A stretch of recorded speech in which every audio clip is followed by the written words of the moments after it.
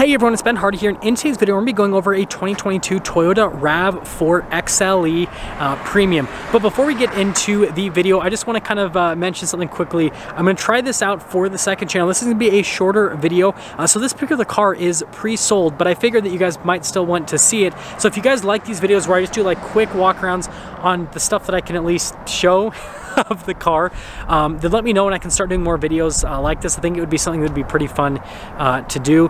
And so yeah, with all that being said, let's just get right into this review. Well, before we get into the review, a huge shout out and thank you to the Larry Miller Toyota here in Murray for having this car. Check out the inventory in the description down below.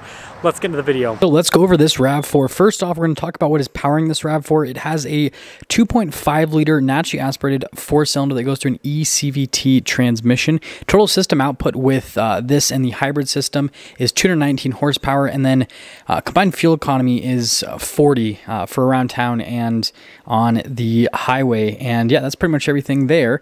Now, actually coming up and looking at the RAV4 itself, I really like that body line on the hood. It kind of gives it a more aggressive look, and it just kind of slopes down in the center. And I don't know, I think it looks fantastic.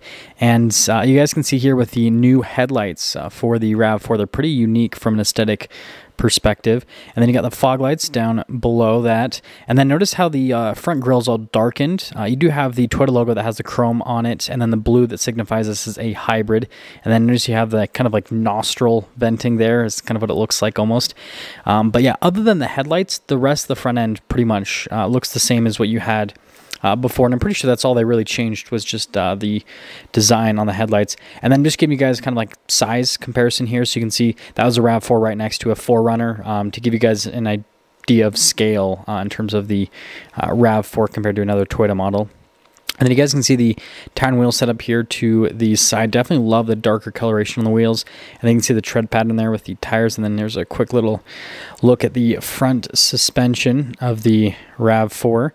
And notice how there's the splash guards there off to the side. And then you guys can see the actual size here. So 225 millimeter for the tires. It looks like 18-inch wheel. And then you can see here with the molding around that. And then notice the mirrors are body painted. You got the little chrome accent there in the center portion. And then this one has the roof rack from the factory.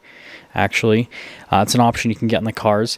And notice everything's pretty much body painted or blacked out on this particular car, and that's kind of part of the package. That's why I thought I'd show it to you guys if you kind of want like a sportier looking RAV4 basically, but don't want to pay for like a Tier D or something. You still want something that has a hybrid powertrain, and that's what this package actually gives you. And then you can see same thing in the rear with the splash guard and then the fender flare. And yeah, I love the color on this. It definitely looks really good on the RAV4, I will say that. And actually popping here to the rear, first off, what you guys will notice is the taillights are unchanged from last year. Those are all the same, still have the blacked out element. And then notice how that kind of like dissects there across on the roof. And you can see a little shark fin there at the top. But notice all the badges are blacked out here, including the hybrid badge there in the center with the blue around it and the Toyota logo and all that fun stuff. And then you guys can see the exhaust tips out the back to kind of give it a sportier appearance. That's why they do the dual outlets, which is interesting because some manufacturers that release hybrids, they try to hide the fact that it's gas-powered, whereas Toyota, you know, shows it. Here's a little bit with the interior, kind of hard to see, but just like a quick glimpse, you guys notice that there's like leather on the steering wheel, and really can't see the front seats. Here's through the front windshields, you can see it a little bit better. You can see nice bolstering and everything in the seats. The seats actually look really nice in this package. The XLE is a nice package. It's got like a really solid interior. You guys can see the infotainment system, and then the climate control is just down below that, and all that stuff that comes through RAV4. If you guys want a more in-depth look, then I have a full review on a limited. But anyways, you guys can see 2022 model year, and then here's the standard equipment that comes with this package. Sorry about the glare, it kind of makes it harder to see, but if you freeze the frame, you should be able to read all of the standard options pretty well. And then you can see the optional equipment on this particular one, and then also the base price is like $33,000 before options are added onto it. But Toyota options are never too crazy, so you guys can see the total price is $34,000, almost $35,000, which for everything this has is actually pretty reasonable.